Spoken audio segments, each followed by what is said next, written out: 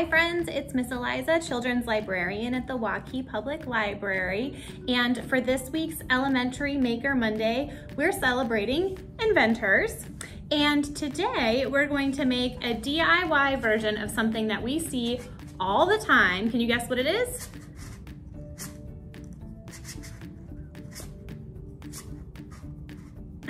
The three-way traffic light.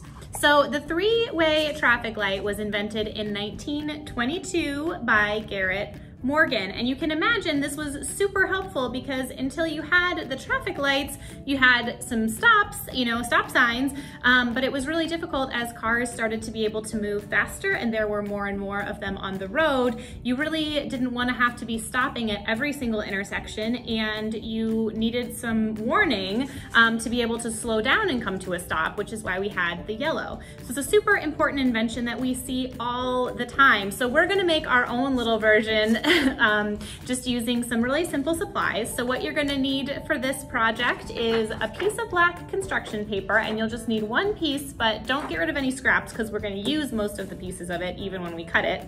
Then you're gonna need little pieces of paper in the colors of the traffic light.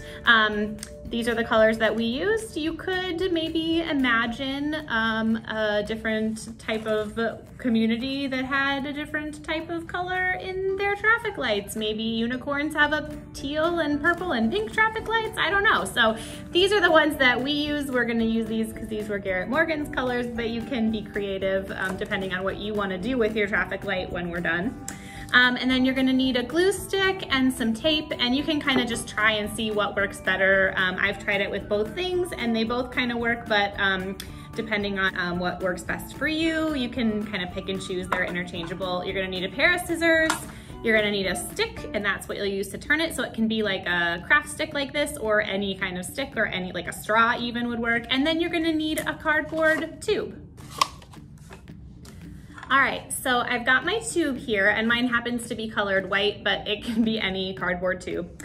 And as you lay it along the edge of the paper, you can maybe tape it down, and then you might actually use a pencil or a marker. I did not bring one in here today, but that might be helpful just because you wanna mark where this ends. Because again, remember, we wanna use our paper, but we don't want to get rid of any of the extra pieces because we're gonna use them all to make the box around this. So you really only want to cut out enough that it goes right to the top and the end and can wrap all the way around. So I don't have a pen, so I'm just gonna kind of eyeball it, but you could definitely mark it down, and you're just gonna roll it until your tube is covered, and leave a little tiny bit extra so that you can tape that down.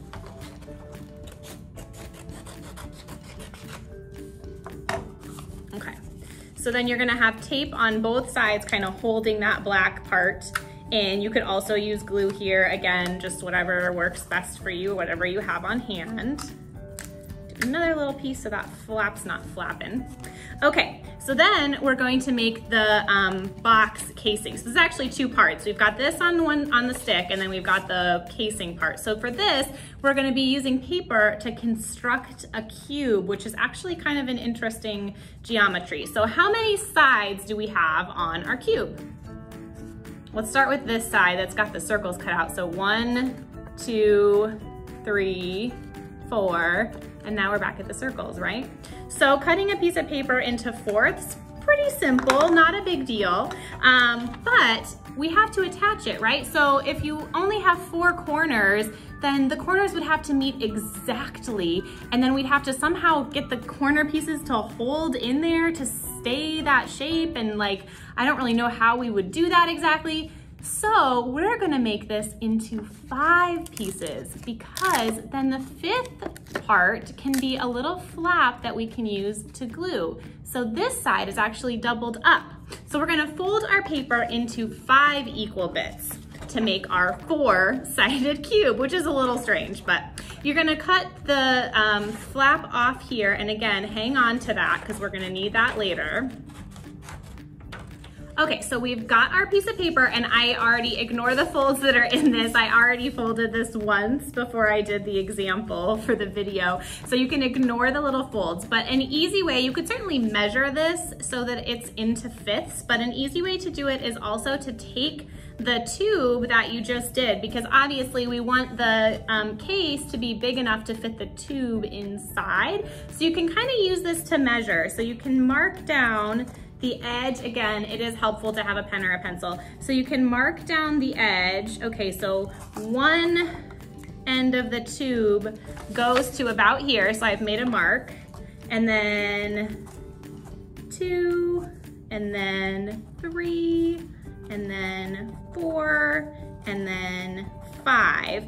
So now we can kind of fold along where those dots are, and we're gonna have a little bit of an extra piece, so we can trim the end off, and then we'll fold right along all of the lines. And you could draw the lines out. I'm just gonna kind of eyeball it because it doesn't have to be super exact.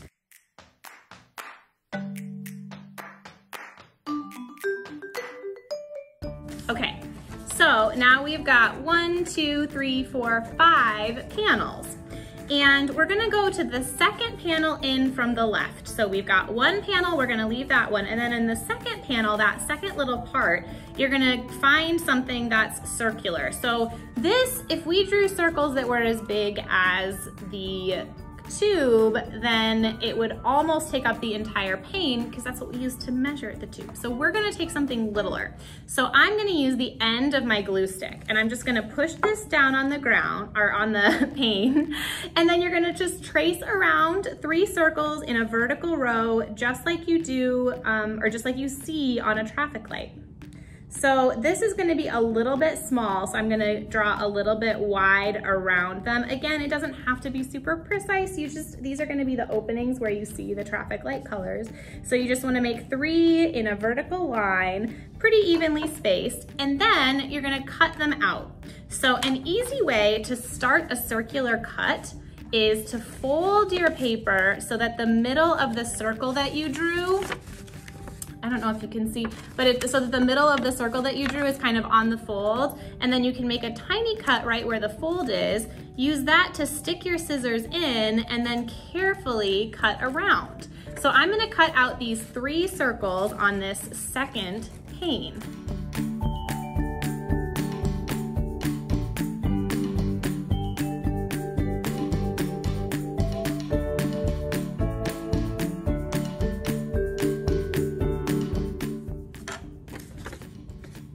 All right, so now we've got this second column that's got our 3 little dots, and now we're gonna connect it so that it makes that cube shape. So you're just gonna go along the folds, and if you do it once, you'll kind of see where it needs to fall. So the very last one and the very first one are gonna be the ones that line up together to make that double side. So you can see where those are, and you know you need to put glue on the very first one on the inside. So I'm gonna cover that in glue, and you could use any kind of glue here, but glue stick is gonna dry pretty fast, so that's what I'm using today for the video. And then you'll kind of fold it back up and make that panel line up with the panel behind it. Excellent. Now we've got our little cube, and we could put our tube through it, but it's just gonna come right out. So we're gonna wanna make a top for this as well. So remember those little scraps of paper that we had earlier that we were saving?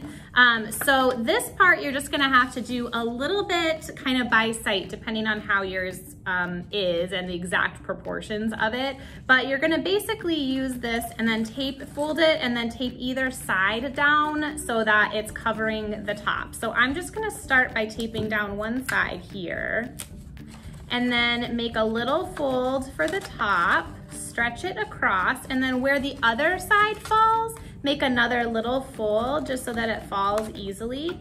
And you can trim that because you don't need a whole bunch of extra on the side.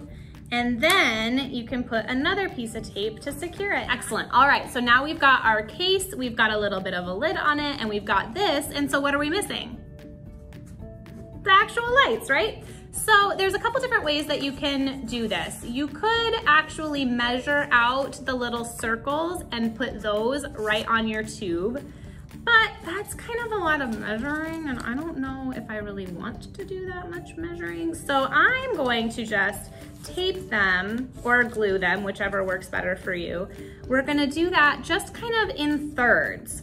So if you notice the length of the tube, you want each piece to cover a little piece of it, but then not overlap with the other colors, because if it does, then you're gonna see multiple colors at once. So if I put the red and yellow lined up together, then when they go into the tube,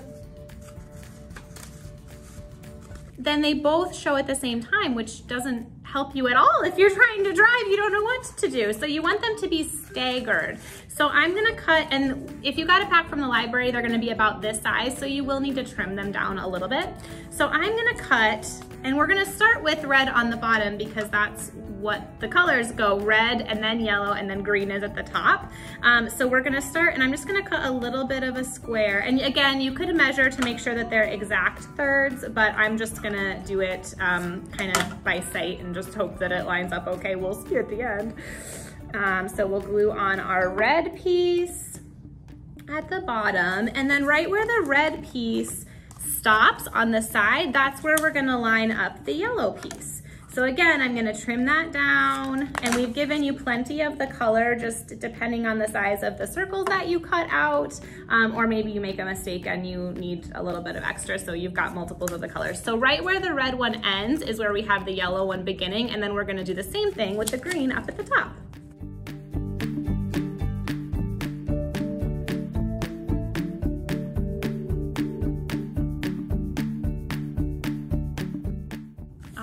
So now we've got our red and our yellow, and our green means go. So if you put them in, you can see that it does in fact fit, and we can't really move it though. It's just gonna be stuck on green means go forever. So to be able to move it, we're gonna add a little stick. And again, you could do this with anything that you've got on hand, but you're gonna wanna tape it to the inside of the tube so that you don't see it coming through the little circles that you drew with the lights. So one way to do this is to just attach a piece of tape to the end of it, then slide it in carefully, wiggling it so that the sticky part of the tape is touching the inside of the tube, and then press it down so that it stays. And you could use a stronger tape too. You might need to do a couple different pieces of tape if you have a big craft stick like this one. So now we should be able to plop it into our case, and we've got our little light. So green means go, red means stop, and yellow means slow down. And we've got, it looks like as we move them, I'm holding it upright so it's going a little bit wonky, but we can see all the three different colors. So this is a cool project to do if you have like a Lego city that you've built. You might want to use it in that, or like a car city that you've built. You can have like a stop and go lights like that. I've also seen these used in games like Simon Says, and so you can do like a freeze game and just you know, everybody's running or you're in a pose or whatever, and then you have to watch, and then when it turns red, then you stop. So you can do a lot of different things with this. If you are good with robotics, it would be a really cool thing to get on a little sort of pivot, so you could have some kind of little motor that you could control that would turn it, but that's a little bit beyond what we have time to do in this video. So we're really just celebrating Garrett Morgan's invention of the three-way traffic light. I hope that you have fun with this project, and let us know if you do something cool with it. Thanks, we'll see you next week.